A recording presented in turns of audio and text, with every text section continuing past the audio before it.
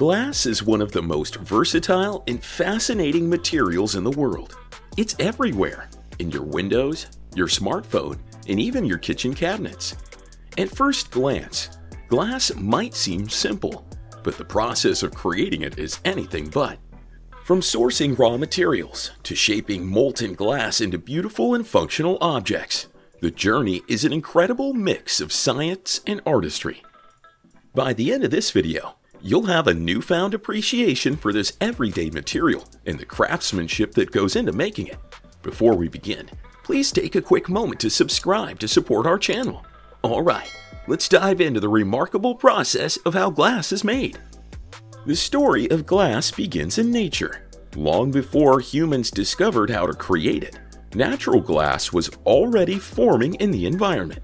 Events like volcanic eruptions and lightning strikes fused sand and other minerals together under intense heat, creating materials like obsidian and fulgurite. These naturally occurring glasses were some of the first tools and ornaments used by ancient humans. Over time, humans learned to mimic this natural process. As early as 2000 BCE, civilizations like the Egyptians and Mesopotamians began experimenting with glassmaking techniques, using high heat to transform sand and other minerals into primitive glass objects.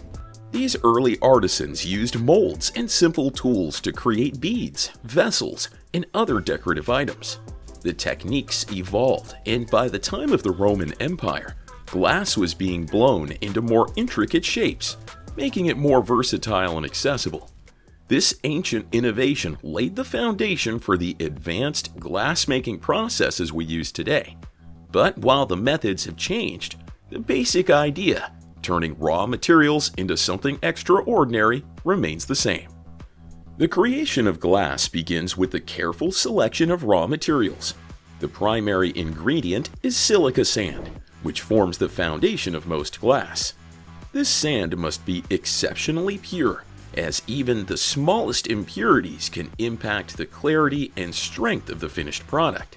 In fact, the quality of the silica is so critical that it's often sourced from specific regions known for their high-grade deposits.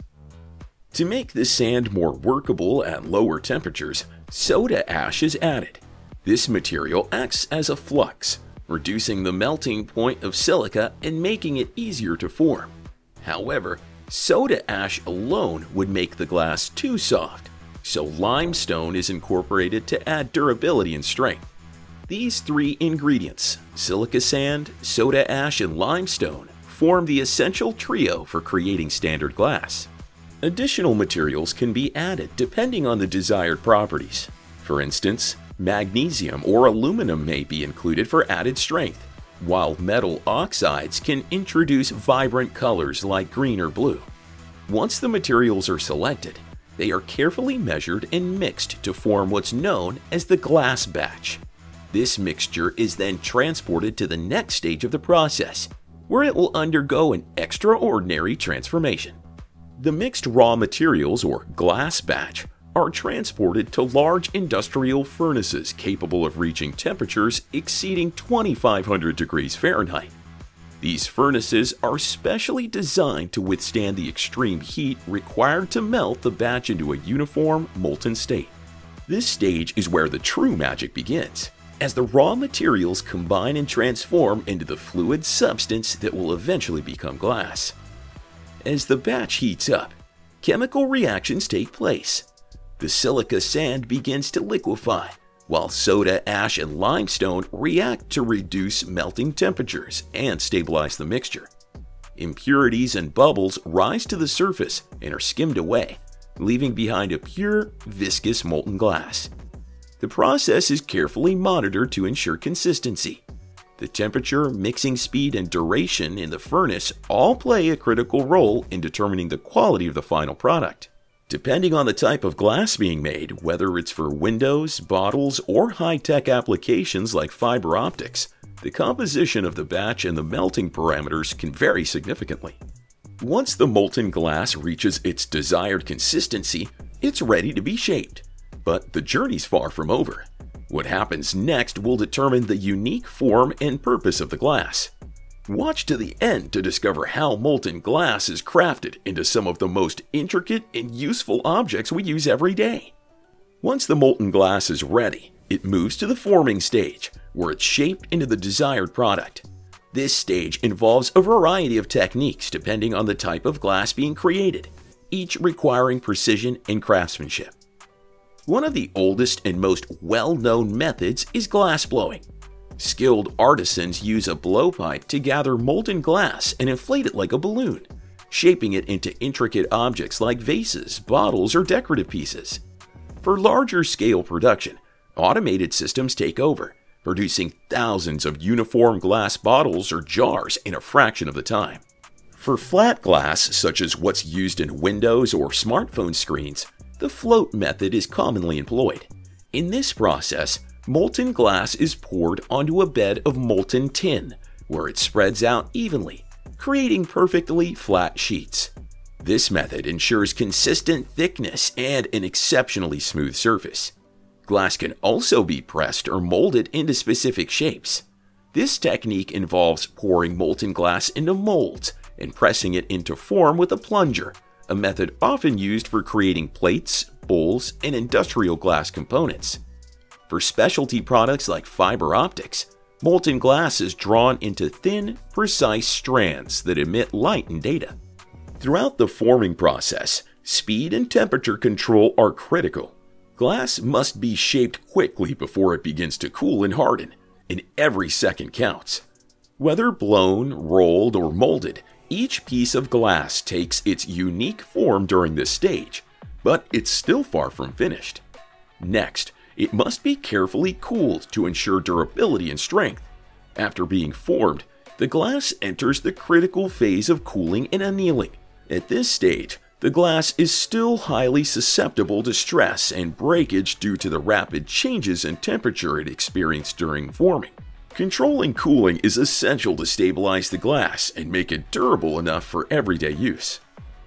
The glass is gradually cooled in specialized ovens called annealing layers. These ovens slowly lower the temperature of the glass over several hours or even days, depending on the size and type of product. This slow cooling process relieves internal stresses that could cause the glass to crack or shatter later on. For example, delicate glassware may require extra time in the annealing process, while thicker industrial glass can withstand faster cooling. Different glass products undergo varying levels of annealing. Safety glass used in car windshields go through an additional tempering process, where it's reheated and rapidly cooled to increase its strength and create a controlled break pattern in case of impact.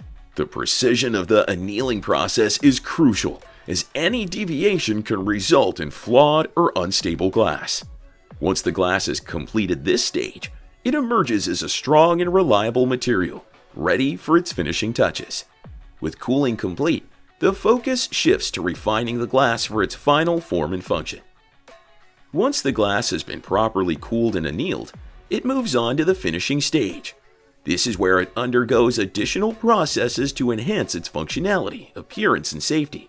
Each type of glass product has unique finishing requirements tailored to its purpose. For glass sheets, the edges may be cut and polished to ensure they're smooth and safe to handle. Decorative or specialty glass can be sandblasted, etched, or coated with reflective or anti-glare finishes. Mirrors, for instance, receive a layer of metallic coatings such as silver or aluminum on the back to create their reflective surface. For containers like bottles or jars, finishing often involves adding threading to the neck for caps and lids. These pieces are also treated to withstand pressure changes, ensuring durability for beverages or other contents. Glass used for electronics like smartphone screens is subjected to chemical strengthening or lamination to improve scratch resistance and impact durability. The inspection process is just as meticulous. Every piece of glass is carefully examined for defects such as bubbles, cracks, or uneven surfaces. Automated scanners and human inspectors work together to identify flaws. Any piece that doesn't meet quality standards is either recycled or reprocessed to minimize waste. Recycling is a major part of sustainable glass production. Scrap glass, known as cullet, is melted down and mixed with new raw materials to create fresh glass, reducing energy usage and raw material consumption. With finishing and inspection complete, the glass is ready for its intended use, whether it's a window, bottle, screen, or decorative piece. This final stage ensures that every piece of glass not only looks perfect, but also performs reliably for its purpose. Glass is all around us, but its creation is a marvel of science, artistry, and precision. From its humble beginnings as a mix of raw materials, to the intense heat of the furnace, from the skilled techniques that shape it to the careful cooling and finishing processes, glass undergoes an incredible transformation before it reaches our homes and lives.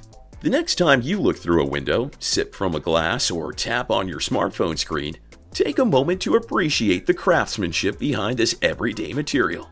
The journey is far more intricate than it seems, requiring expertise and innovation at every step. If you found this process as fascinating as we do, don't forget to like this video, leave a comment with your thoughts, and subscribe to our channel for more incredible stories about how everyday items are made.